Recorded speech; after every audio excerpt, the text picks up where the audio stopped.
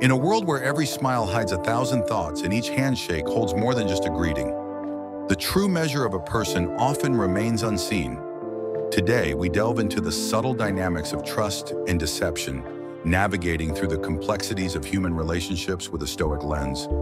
The Stoics taught us that while we may not control the actions of others, our reaction and understanding can shape the very fabric of our social bonds. Join me as we explore the unseen forces at play in everyday interactions, uncovering the wisdom that can help us lead not just successful, but meaningful lives. Stay tuned as we dissect these nuances, ensuring that by the end, you'll walk away better equipped to face the world, not just with caution, but with enlightened discernment. If you appreciate what we're doing here, a simple free favor I'll ask from you is to hit the subscribe button. Also, make sure you don't skip any part of the video to fully grasp the essential insights and stories we're about to share. Let's start. This is someone who at first glance seems to understand you better than anyone else. They nod at all the right moments, and their empathetic smiles seem tailor-made just for you. But as time marches on, a disturbing pattern emerges. You begin to notice that their understanding isn't fueled by genuine care, but rather it's a strategic play using your vulnerabilities for their personal gain. They are like the chess players of social interactions, each move calculated not to help you, but to advance their position in your moments of sharing and vulnerability. They're not just listening, they're collecting information. This data isn't stored away to support you. Instead, it's often weaponized, used to push you towards decisions and actions that serve their interests, not yours. Their guise of care is just that, a disguise, and under this mask is not the ally you thought you had, but a strategist who views relationships as tools to be used rather than bonds to be cherished. Now, Stoicism teaches us to seek clarity over comfort, truth over pleasant illusions.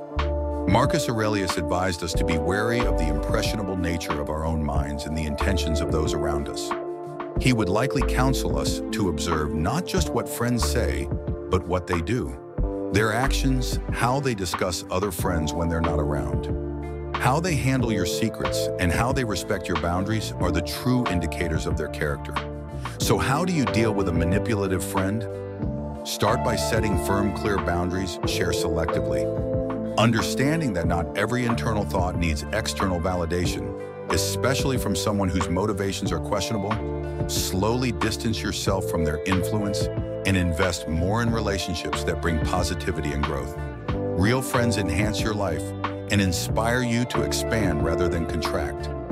They add layers to your existence through support and genuine care, not subtract from it through manipulation and deceit. This person seems to have made it their mission to find fault in everything around them. Every project you undertake, every idea you propose, every aspect of your personality might never seem good enough for them. Their feedback, often lacking the warmth of constructive criticism, feels more like relentless judgment, chipping away at your confidence and self-esteem. With each comment, the constant critic often operates under the guise of just being honest or helping you improve. But there's a fine line between helpful criticism and discouraging nitpicking. Their relentless critiques can create a toxic environment where instead of growing, you find yourself guarding every action, every word for fear of criticism. This constantful creativity and initiative, making you doubt your abilities and value. Marcus Aurelius once said, "Reject your sense of injury and the injury itself disappears." This powerful Stoic reminder teaches us not to internalize the harsh words or negative perceptions of others. Stoicism invites us to consider the source of criticism and to reflect on whether there is truth and value in it. If there is something to be learned, use it to your advantage. If not, let it roll off you like water off a duck's back to deal with a constant critic. It's essential to maintain perspective. Understand that their criticism says more about their own worldviews, insecurities, or personal frustrations than it does about your capabilities or worth. Construct boundaries to protect your mental space. You can listen, assess, and then choose whether to accept or discard their words. Engage with them from a place of strength, acknowledging the feedback without allowing it to diminish your sense of self-worth. In Stoic practice, we learn to focus on our own actions and reactions, which are within our control, rather than attempting to control the opinions or behavior of others, which are not by applying this principle, you can preserve your inner peace and continue your journey of personal growth.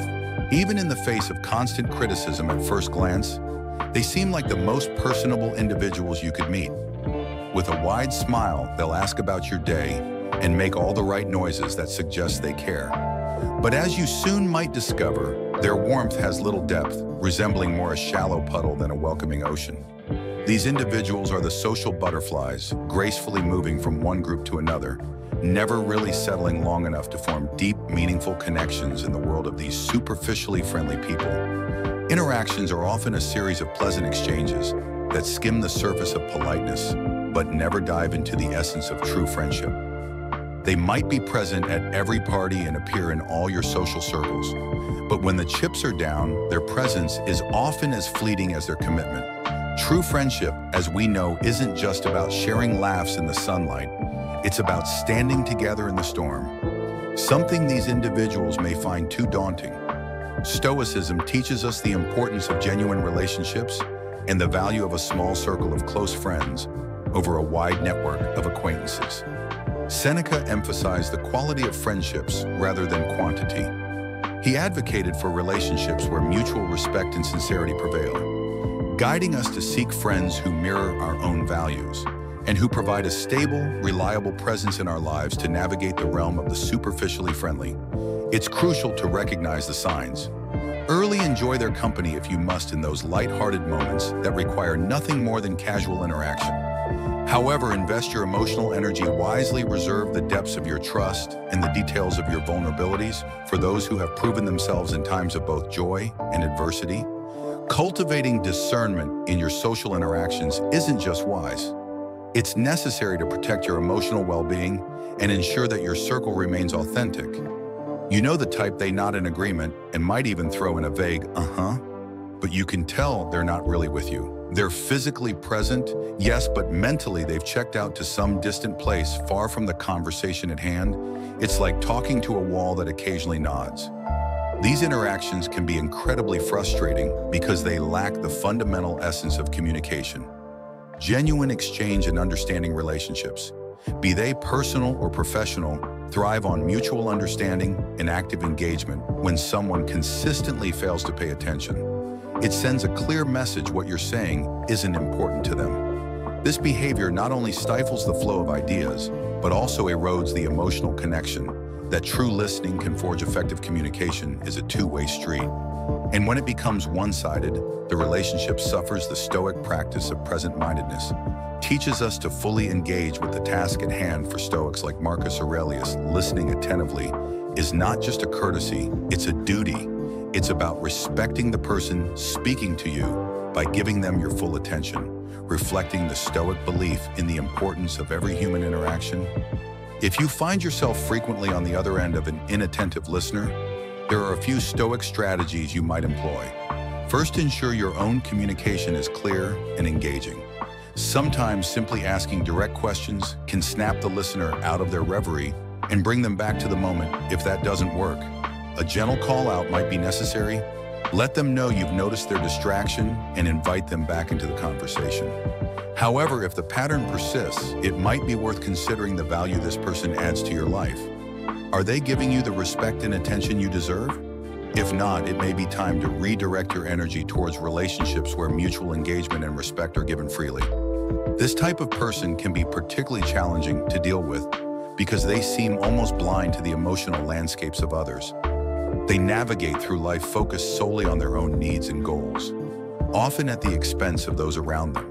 Their conversations may center overwhelmingly on their achievements, their problems, and their perspectives, with little regard for anyone else's. In interactions with an empathy-lacking individual, you might find that your feelings and experiences are consistently dismissed or outright ignored. This isn't just about a lack of emotional intelligence, it's a fundamental disconnect in recognizing and valuing the humanity in others. Such individuals often leave a trail of bruised relationships behind them, puzzled as to why their interactions are fraught with conflicts and misunderstandings. Stoicism offers a profound remedy to this mindset.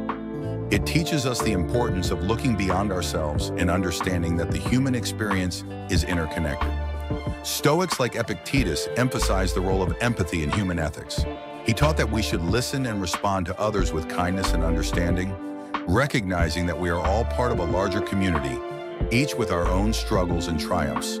If you find yourself dealing with someone who lacks empathy, Stoicism advises not to meet their indifference with anger or resentment.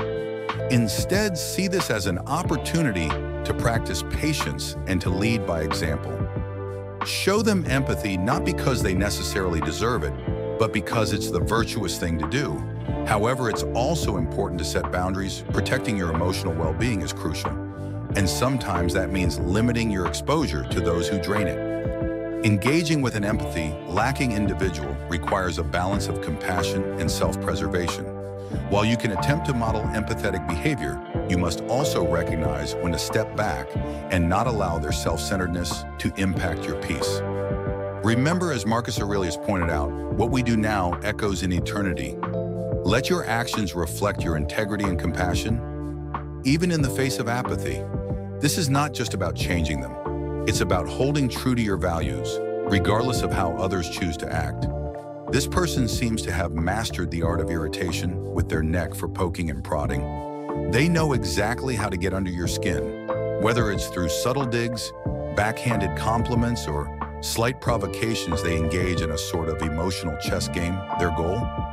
To unsettle you, to knock you off balance for their amusement or advantage.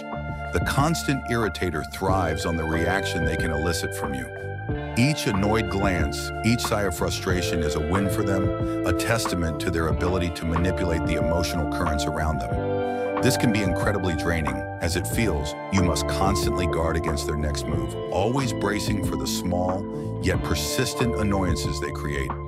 However, here is where the Stoic teachings can become your stronghold. Stoicism tells us that external events and people's actions don't upset us. Rather, it's our judgments about them that do. Marcus Aurelius wrote, "You have power over your mind, not outside events. Realize this, and you will find strength."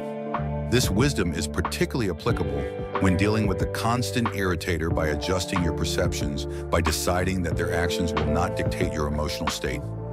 You empower yourself. You take control back from the irritator and place it firmly within yourself. Practicing this Stoic detachment involves recognizing the intent behind their irritations. Once you see that their behavior is designed to unbalance you, you can choose to not let it affect you. Imagine their words and actions losing power, fading into the background noise of your life. It's not about ignoring them or pretending the irritation doesn't exist, but rather about changing your response to it. You can acknowledge their attempt to unsettle you without granting them the victory of seeing you perturbed. Engaging with a constant irritator thus becomes less about confronting each irritation and more about maintaining your inner peace.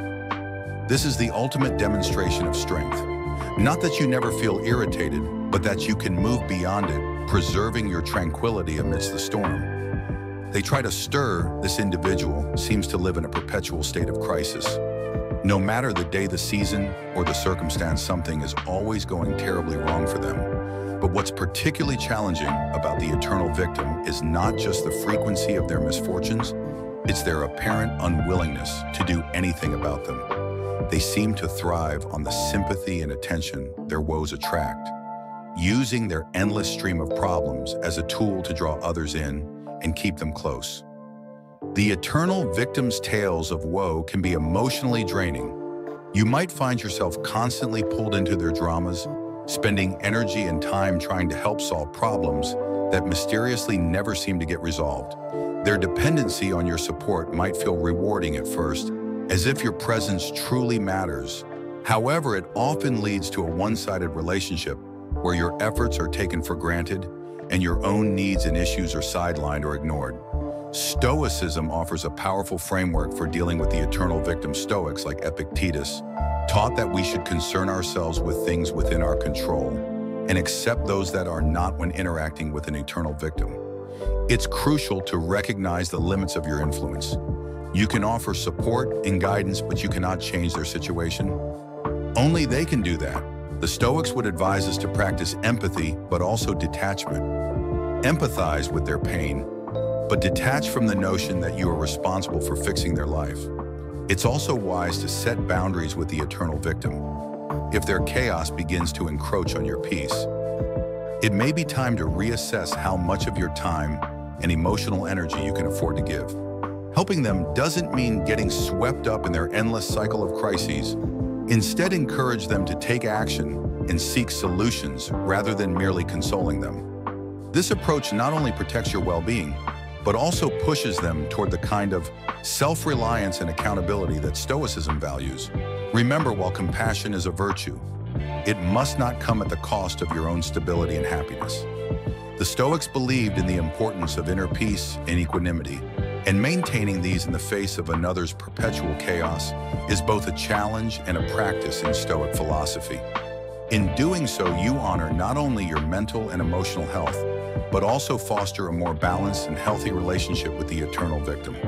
This person masters the art of duplicity, being charming and friendly to your face, but turning to slander the moment your back is turned. Their skill in wearing different masks for different audiences is disconcerting. They can make you feel like a confidant one moment, and the next you might overhear them undermining you to others. It's a bewildering and hurtful experience to realize that someone you thought was a friend could so easily betray your trust. The two-faced individual not only strains individual relationships, but can also create a toxic environment around them. Their behavior fosters distrust, conflict, and insecurity among a group. Whether it be in a workplace, a circle of friends, or within a family, their actions are often driven by a desire for personal gain. Be it power, influence, or mere amusement at causing disruption. Stoicism teaches us to focus on our own virtue and integrity, and not to be swayed by the deceitful actions of others. Seneca advised to choose our company wisely, asserting that being alone is better than being in bad company. Stoicism also prompts us to reflect on our responses to betrayal. It's natural to feel hurt and angry when you discover someone's duplicity, but Stoics would counsel us to rise above these initial emotional reactions. They would urge us to respond with reason and dignity, maintaining our own ethical standards and not stooping to their level of deceit in dealing with a two-faced individual. The most effective strategy is to distance yourself once their true nature is revealed. Reducing your emotional and personal investment in the relationship protects you from further harm. Moreover, it's important to cultivate relationships with people who value authenticity and transparency. Surround yourself with individuals who support and uplift you both in your presence and in your absence. Choosing to interact with genuine people aligns with the Stoic principle of living a life of virtue. It not only fosters a healthier emotional environment, but also enables you to grow and thrive, unaffected by the underhanded tactics of those who choose duplicity over integrity. This person is often a complex blend of many negative traits, each more damaging than the last they might exhibit. Behaviors like manipulation, constant negativity, jealousy, or dishonesty, being around them can feel like being caught in a storm where your positive outlook and inner peace are constantly under threat. Their presence in your life can lead to feelings of doubt, insecurity, and even fear, as they seem to have a knack for souring what should be joyful experiences and turning strengths into perceived weaknesses. Dealing with a toxic individual is challenging because their influence can seep into various aspects of your life, clouding your judgment and affecting your interactions with others. They often create an environment where you're always on the defensive, always having to shield yourself from their next negative outburst or manipulative tactic. This can be exhausting and deeply unsettling, challenging your mental and emotional stability. Epictetus offers wisdom that is particularly applicable when dealing with toxic people. It's not what happens to you, but how you react to it that matters. This guidance encourages us to focus on our responses rather than trying to change the toxic individual. It reminds us that our power lies in our reactions, our decisions, and our ability to maintain self-control in the face of adversity. Implementing this Stoic approach involves setting firm boundaries with the toxic person. Clearly define what is not acceptable in their behavior towards you and be consistent in enforcing these limits. It's crucial to protect your space and peace of mind. If If the toxic behavior continues, despite your efforts, it may be necessary to distance yourself entirely from the individual. While this can be a difficult decision, especially if the toxic person is a close friend or family member, it's sometimes the healthiest choice you can make. Surround yourself with people who uplift you and encourage your growth. Cultivate relationships that bring positivity, mutual respect, and genuine support. By doing so, you reinforce your resilience against toxicity and foster an environment where you can thrive. Remember, in dealing with a toxic individual, the goal isn't just to avoid their negative impact. It's to ensure that your life continues to be driven by your values, aspirations, and the pursuit of genuine happiness. You have the strength and the right to choose an environment and relationships that support your well-being and allow you to live your best life. And there you have it, a guide through the tricky terrains of human interactions. Remember, your peace of mind is precious, and whom you choose to trust plays a crucial role in preserving it. Thank you for joining me today on this journey of self-awareness and growth at Stoic Journal. Don't forget to watch our next video appearing right on your screen to continue enriching your life with Stoic wisdom. Thank you for being part of our community. Until next time, stay wise and stay serene.